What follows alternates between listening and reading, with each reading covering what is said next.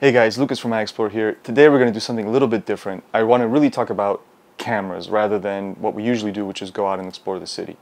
And the thing I want to talk to you about is something that's been on my mind for the last couple of years is if I already own a really good SLR, high-end DSLR, like a D4 or a D850 or a D780 or something like that, is it worth it for me? Is it going to be a big difference for me to go with the mirrorless camera? Now, I'm not going to talk much about video because obviously for video they're way better, so that goes without saying. But just in terms of photography, how much has the Z6 changed my photography? So I pulled the trigger on my Z6II, back in November, right when they came out. Finally decided to make the jump, but I wasn't 100% sure that I would like it more than the D4. I just thought I'm going to try it out and see how it goes. Now it's been a couple of months, I've been shooting with it a lot, and I think I could finally answer that question. And I don't want to be one of those YouTubers who makes you stay to the end of the video, so I'll give you the answer right away. Yes, it's totally worth it to get a Z6II. But if you want to understand the details of exactly why I would say that, you got to watch the whole video and find out. Just before we begin, if you could, check out our Patreon link in the description to help us out with the channel. And also, since this is a gear-heavy video, I should point out that we have affiliate links for buying some of this gear. So if you're interested in any of it, please click on those links. It helps us out a lot. Okay, so we're going to jump right into it. iExplore.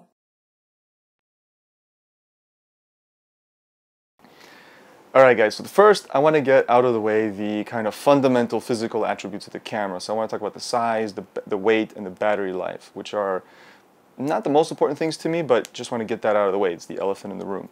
So first of all, in terms of size, I opted for the grip, as many of you who watch this channel know. And for me this is important because of ergonomics, which we'll get to later. But the grip obviously adds weight. It adds about like 450 grams, I want to say, according to my notes here.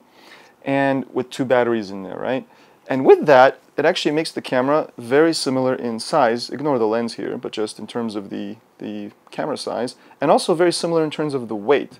The D4 is 1,340 grams, as it is with the battery, and the Z6II with the grip and 2 batteries is 1,290 grams. So there's only about a 50-gram difference.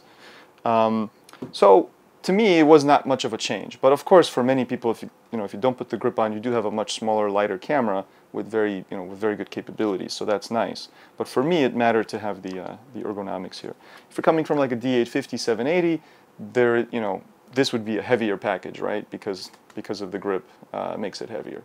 But for me, that's not important. In terms of size, I also didn't really care. A lot of people want smaller cameras, and that's what the benefit of mirrorless is. But for me, I actually prefer it bigger because it sits more comfortably in the hand.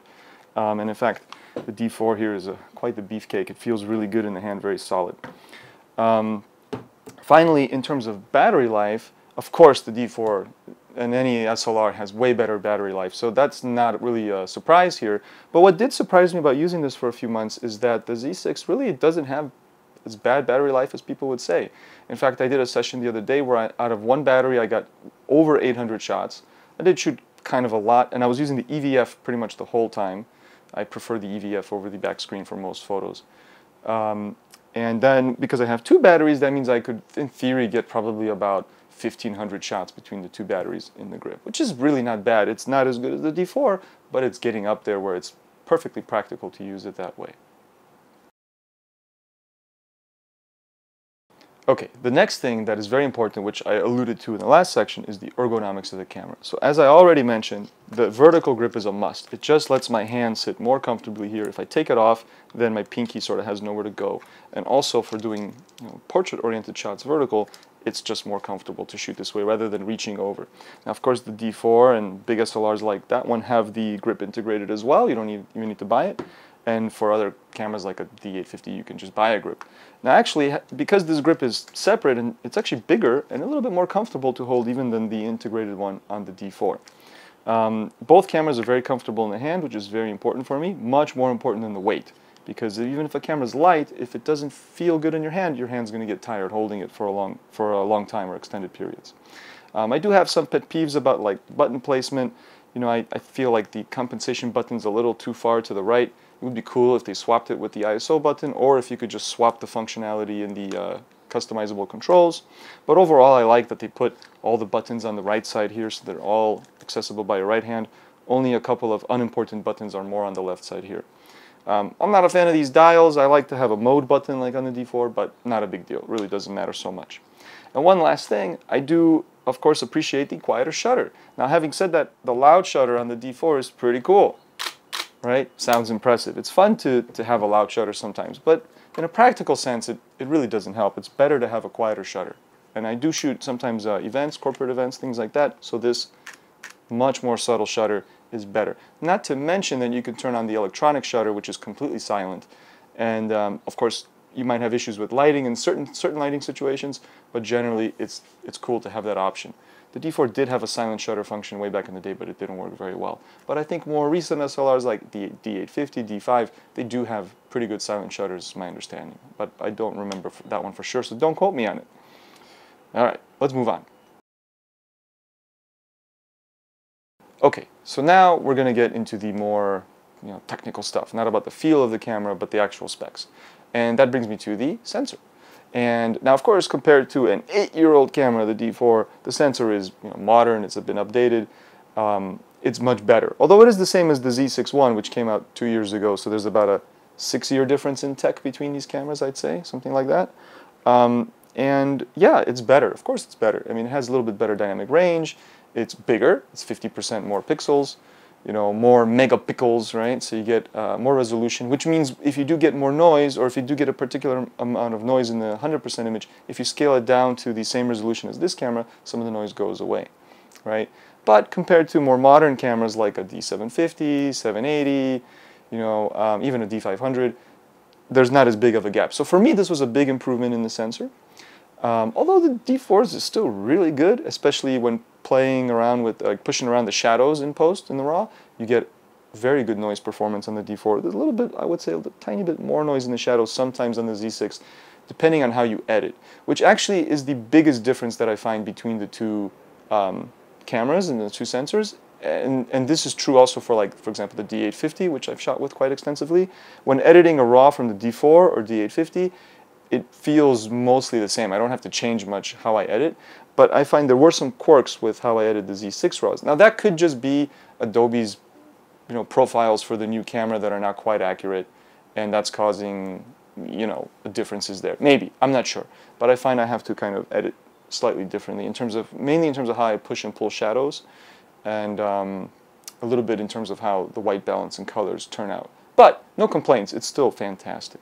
There is one last thing, because it's a BSI sensor, backside illuminated sensor, they say that you get about 2/3 to a stop of more light, meaning that if you're going to shoot something on, say, 200 ISO on this camera, about 100 ISO would get you the same exposure, roughly speaking.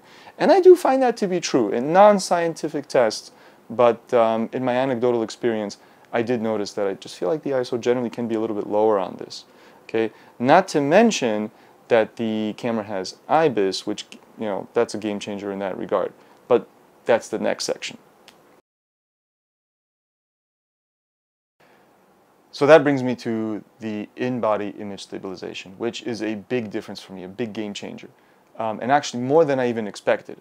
I knew that it would be useful for action shooting, and I knew that sometimes in low light, I have no choice because the ISO gets very high and the aperture is maxed out, and I still need a little bit more. Then I could get use a slow shutter speed. But what I'm realizing is that I actually use the slow shutter speed even when I don't really need it. When the ISO can go high, I'm only on 1000 ISO, but I just put the shutter speed really low anyway, because why not? I could drop the ISO even more. So for example, on the D4, I would regularly go down to a 60th. Sometimes I would go down to a 30th. Anything below that, and I would really have to, hold my breath and try to get really stable.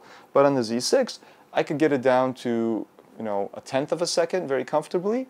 And if I can hold my breath and really try to get steady, I can get it down to a 1/2 second. And that's really cool. Not so much because, okay, there's not enough light. There's plenty of light in the scene, the ones I'm using this for. I could go higher on the shutter speed. But it's nice to be able to go so slow that the ISO ends up really low, and then you get more pristine images, which again creates this positive feedback loop where not only do the images look better in terms of ISO overall, but I can also reduce the shutter speed even more and therefore get an even lower ISO. It also allows for creative shots that I normally wouldn't be able to do without a tripod, like motion blurs of people and things like that. You know, even though basically I can just do it more right out of the box. I don't have to think, oh, I got to set up my tripod. I can just do it. So having the IBIS in there is a bigger plus than I actually expected, and I'm really glad that it's there. It's a very cool feature. And then when coupled with VR lenses, it's also really nice. Yeah, so big plus for the Z6. So I saved the most important reason for last. The main thing that interested me about mirrorless cameras in the first place, in particular the Z6, and then the Z6II eventually, is the way the autofocus works. And I don't just mean like there's eye tracking, face tracking. Yeah, that's really cool, very useful. But it's more about, again, kind of going back to an earlier point, the ergonomics of the autofocus. So first of all, you know, because you have an EVF, right, you can see more clearly where things are in focus or not. That's a big plus. But also the focus point can move around the entire screen. And many people who are shooting mirrorless already know this, right? But you know, even on an SLR, when I use the back, you know, the live view, it's the same. You can use the whole screen, right? You can put the focus point right into the bottom right corner, top left corner, it's fine. But when you're using the viewfinder, the optical viewfinder, you cannot. It's usually limited to a section sort of in the middle. Now, I like to use tracking focus. That means AFC plus 3D tracking on the D4, or what do they call it? Wide area autofocus, and then subject tracking on the Z6. And in both cases, I like to focus on my subject in the center and then move the camera around while having the tracking point, you know, follow them around the subject when I recompose. For example, that's one way I use it, okay? And it's just much faster and much better, more reliable and more effective, like more easy to get that focus point where I need it to be on the mirrorless camera. And that's what really interested me about it. Not to mention the fact that once you do get your focus point on your subject, it tracks it better than the D4. Now the D4 for an 8-year-old camera is actually pretty impressive how well it tracks, but the Z6 just, yeah, mops the floor with it. It's much better. And of course part of that is because it's identifying features in the image so it can see faces and eyes and all that. But even when I'm not focusing on those kinds of things, just, you know, buildings or random pipes or a car driving by, whatever it might be in the city, in the photography that I'm doing, the autofocus is just better. It's very fast, very accurate, very reliable, and it tracks extremely well. And that was the big improvement for me, and that's the kind of the reason I wanted the camera, and the camera did not disappoint. Okay, and so that brings me to the last thing, which for me was the most contentious issue, the thing I was most apprehensive about, which is the EVF. Now, of course, the EVF comes with tons of advantages. One of them is that you can see more closely what you're gonna get in the end, the result. Although it's not always exactly the same thing as what you get. It's not that close to what you get, but it's very close. It also is generally brighter. So when dealing in low light situations, you know, even though the viewfinder in like a D4 is very big and lets in a lot of light, it's not quite as bright, you know, as the EVF, which brightens up the image for you. It also allows you to focus more easily because you can just see if things are sharp much more easily. You can, of course, zoom in using the zoom function on the back, so you can blow stuff up. Very good for manual focusing, which I use fairly regularly. There's also the fact that it, you know, you can see your colors more accurately right away, and it previews the aperture for you right away. That's a big one. So when I'm on f8 on the Z6, I'm actually seeing through the viewfinder f8. The aperture is shut down to f8. On an SLR, the aperture is always wide open until you actually go to take the photo. When you press the shutter button, the aperture closes down, then it takes the picture, and then the aperture opens back up, which means you're not seeing the real DOF of the photo as you're taking it. And that actually to me is even more important than the, more useful I should say, than the exposure. What you see is what you get. I don't care so much about seeing the exposure. Again, it always ends up a little different anyway, but I do care about seeing the depth of field live and in the viewfinder like that, because, you know, that's something that will affect the photo. It affects where I'm focusing and things like that. Having said that, I know that on SLRs there is a DOF preview button. There's one right there, and when you press it, the aperture will shut down and you can see the new DOF. However, because it's an optical viewfinder, when the aperture gets smaller, what happens? It lets in less light and the image gets darker, so it gets harder to see, especially in low light situations. That's where the EVF is a big plus, because it just brightens up the image by cranking up the ISO for the preview, and so you can see what, you know, what the aperture what the DOF is going to look like very clearly. There is one drawback though, one thing I don't like, and that is how laggy it is when it turns on. Now this might just be a Z6 thing versus other mirrorless cameras. I don't know, they might be better, But having tried them all in the stores, didn't feel such a big difference. But when you bring the viewfinder up to your eye, there is a slight lag before it turns on. And that lag annoys me. Sometimes it actually affects my ability to get a photo right in the moment, like when I'm trying to be really quick about it. And this happens sometimes in street photography. I wish the camera would maybe understand better when you lift it up. You know, it goes from here to here. If the accelerometer in the camera could recognize that movement and say, ah, the camera's going up to the eye, I should turn the screen on so that it's already on before I put my eye there. That would be really nice. Alright guys, so that about covers everything that matters to me when thinking about, you know, going from the SLR to the mirrorless. Those are the things I considered, and when I finally did pull the trigger, those are the things I was really paying attention to as I was shooting with the camera for the last few months. So I hope you see that, you know, it is worth it. I definitely do not regret getting the camera. I think it was a great move for me, and I would encourage anybody who's thinking about it to do the same, because honestly, it has been a big boon to my photography. Now, I'm not saying you need all these bells and whistles. You know, you don't need IBIS, BSI sensors, face tracking, eye tracking, all this, you know, fancy stuff. This is not a requirement to take beautiful and interesting images. I've been doing photography without this for years, and I'm very proud of my work up until now. And people before me have used even more simple cameras and, of course, film cameras all the way through the history of photography, and people have created beautiful, amazing artwork without the fancy tech. But the technology does make my life easier. It just makes it, you know, simpler and less work intensive to get amazing images. And I'm not into photography because I want to work really, you know, I want to make it as difficult as possible for myself. If I can make it easier, great. It's a tool. If I can use a better tool to achieve the same or better results, I'm going to take that opportunity. It doesn't hurt. Of course, cost permitting.